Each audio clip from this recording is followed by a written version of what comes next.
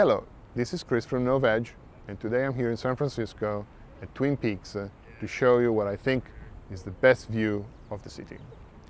And speaking of best, I'm here to answer one of the most common questions that we get. Which is the best CAD system for me? Well, I believe that the answer to the question is centered around three factors. Number one, productivity. Number two, compatibility. And number three, price. Productivity.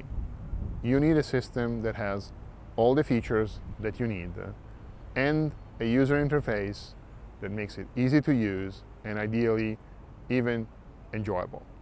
You're going to spend a lot of time working with the CAD system, so a painful user interface makes it really frustrating and not very productive. Number two, compatibility. You want a system that is as compatible as possible with the environment you work with.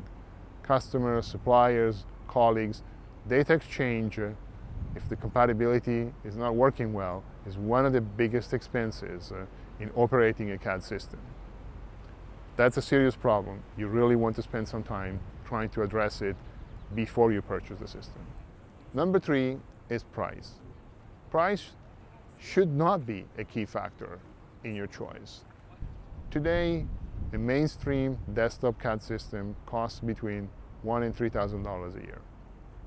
If you compare that with all the other costs associated with running the system, operator, office, networking, phone, and so on, you quickly realize that it's not such a major component of the entire system.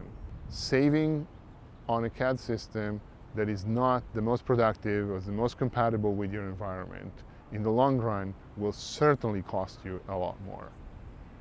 And of course, as always, if you want to talk about CAD, if you have any questions, give us a call. We're always happy to talk to you.